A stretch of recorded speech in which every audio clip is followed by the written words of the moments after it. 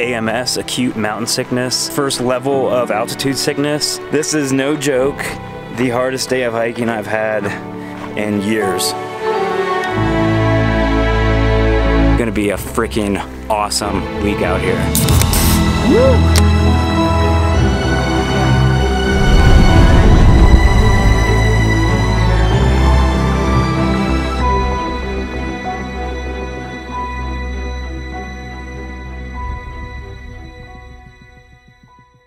Ow! It's like dollar signs. Pretty thick. We've reached the top. Not really. We've reached the beginning of the hike.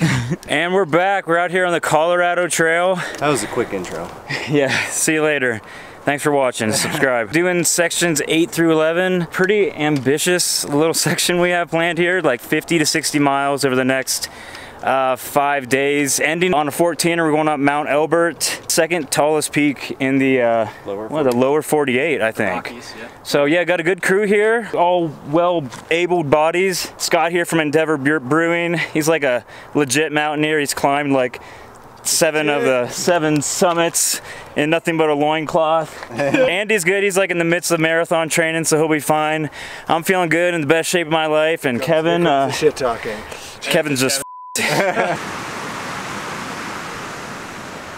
So we're starting out going southbound here. This is also the CDT. We got a pretty easy day today, about 10 miles. The next 2 days we're gonna bang out probably like 15. But nonetheless, a lot of elevation, and we just did a big climb to get up to where we're started. We're sitting about 10,000 feet right now. We're not gonna go really below that. Someone that lives at 900 feet, we'll see how it does. We'll see how these lungs hold up, but super heavy packs. Lots of beer and spirits, extra luxuries on this one. I got about a 30-pound pack right now loaded up with everything, which I haven't carried a 30-pound pack in probably like 4 years. But I feel bad for Kevin, 37-pounder.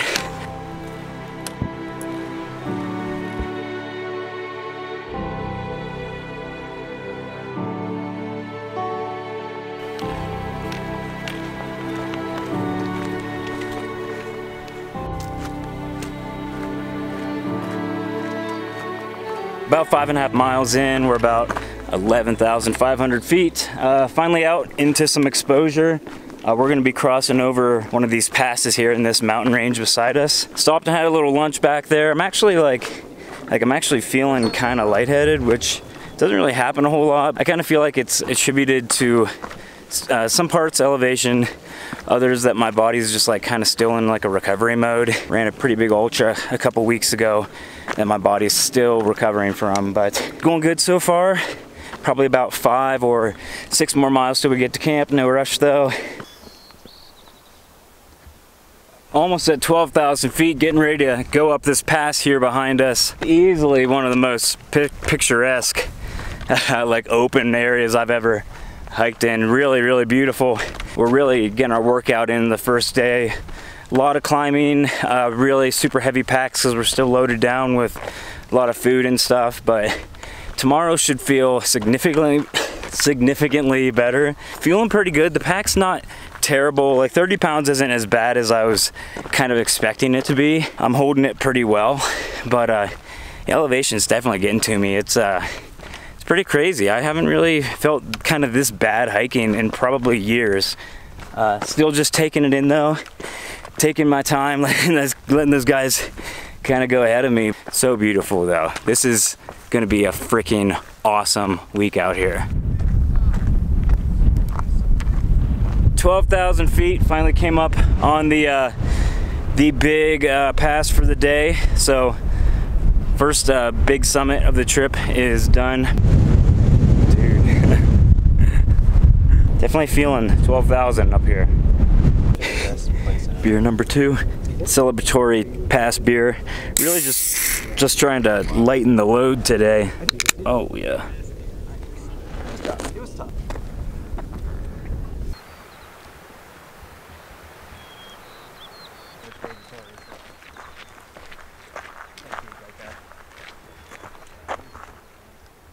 Just filled up water to full capacity. Probably less than a mile now to camp. I'm hoping. I tell you what though, I'm feeling it. This is, it's got to be a combination of just a really heavy pack today and the elevation just getting to me. My heart rate's just kind of racing. I'm not really having trouble breathing. It's just my heart and my head's kind of lightheaded. We're getting there. I'm gonna sleep freaking good tonight. This is no joke. The hardest day of hiking I've had in years. Literally years. The trail, it's not terrible. It's just the elevation, I think. So, just the height. Because the actual climbs, they're like nothing too crazy. But great views here. I'd like to film a lot more, but I'm just beat right now. I can't wait to get to camp and set up. How you doing, Bryce? Yeah? I can pass out. You made it. The noon work? You seem to be powering through there at the end. You did great. We're proud of you. It's not ideal, that's for sure. Hopefully Bryce is doing okay. He's got to sleep it off. He's got to sleep it off. I didn't think about altitude sickness, but that kind of is the most obvious thing. But he's been at this altitude before with us and been fine. You know, altitude sickness can affect everyone differently every time. I didn't think about that. That's it. Good night. End of day one here in the Colorado Trail.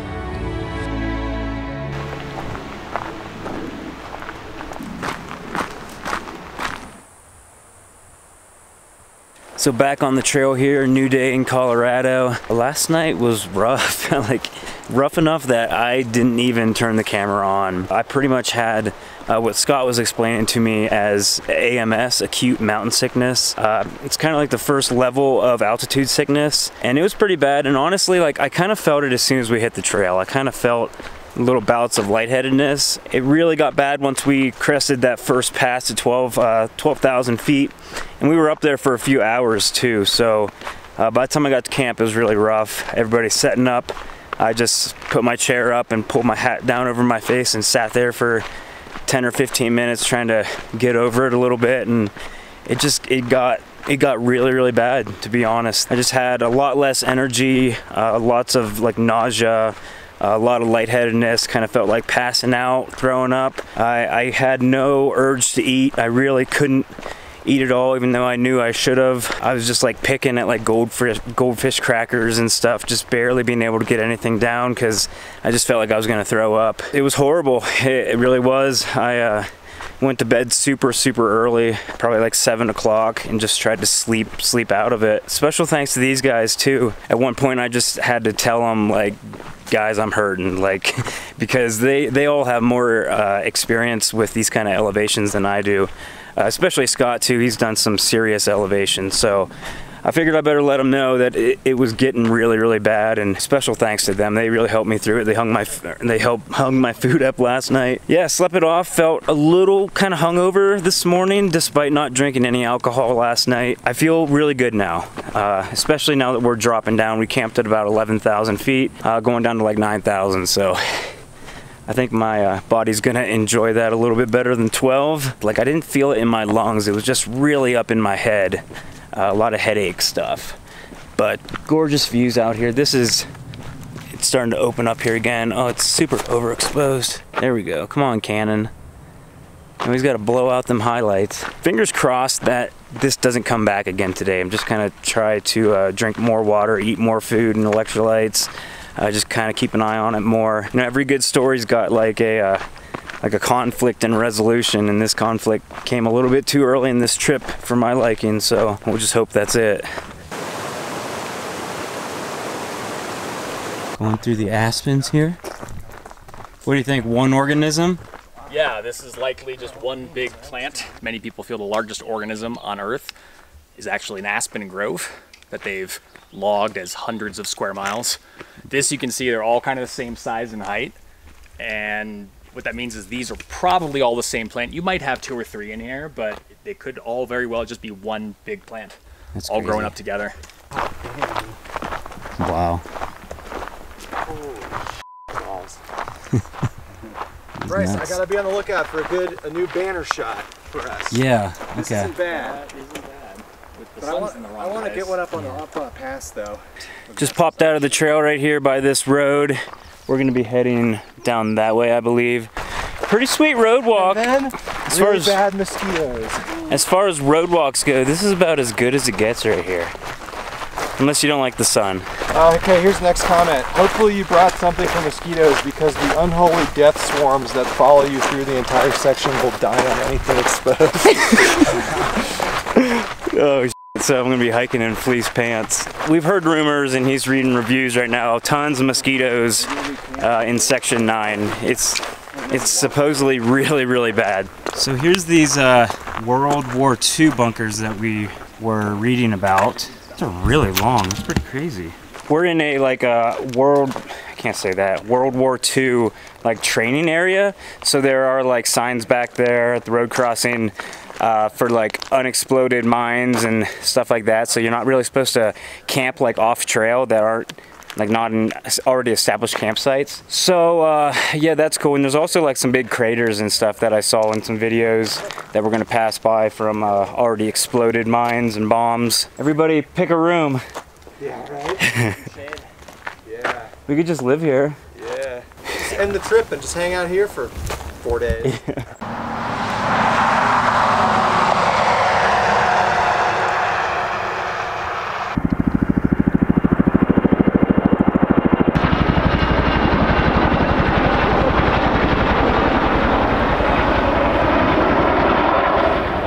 So we're just stopping for a lunch here. We've been sitting here for like 20 minutes now. We have another water source here in like 6 miles, and then we're gonna start looking for a camp pretty soon after that. There's supposed to be like really, really bad like mosquitoes for like a 10-mile segment coming up. So we're gonna cut today a little bit short. We're still gonna do like, I think 12 miles, somewhere around there total. Yeah, so it's gonna be a pretty early day at camp tonight, which is nice so we can indulge in some of our pleasures and lighten these packs that are still like ridiculously heavy.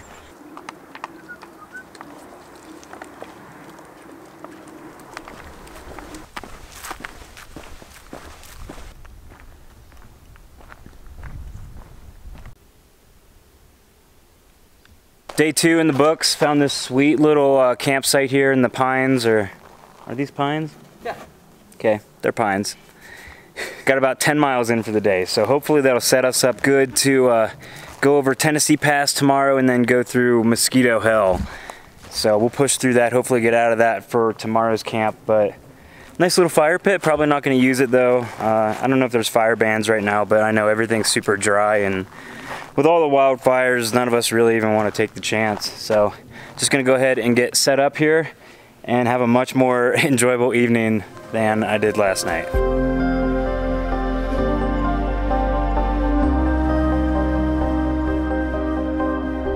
All right, all set up here, just chilling in our chairs. Subscribe to the Shill Brothers. Yeah. Bryce still has Oh yeah. So if you guys don't know these guys already, these are the Shill Brothers Outdoors YouTube phenomenon channel. Make sure you guys go check them out. They're making videos out here too. And Scott from Endeavor Brewing, he has a YouTube channel as well. He supplied me with this shirt for this week. Let me test it out. Yeah, go check out his channel too. I'm gonna link them all in the description below. So go check them out and subscribe. He's taking a poop right now. Scott's taking a poo-poo. So I'm gonna give you a little camp tour here since I showed you nothing at last night's camp. So first off, we got Scott over here in an old MSR tarp with a little like pretty much like a bug bivvy. I have the Six Moons Designs Deschutes tarp with a Serenity net tent under there. Kevin's over here right beside me. And the Z-Packs Altiplex, is that right? It is right. The Altiplex for the big and tall. And we got Andy over here behind and the Dutchware Chameleon. So really, really nice campsite out here. Tons and tons of spots. So we're just really enjoying this one. We got many, many hours to chill here today till we prepare to go through the hellhole of mosquitoes tomorrow.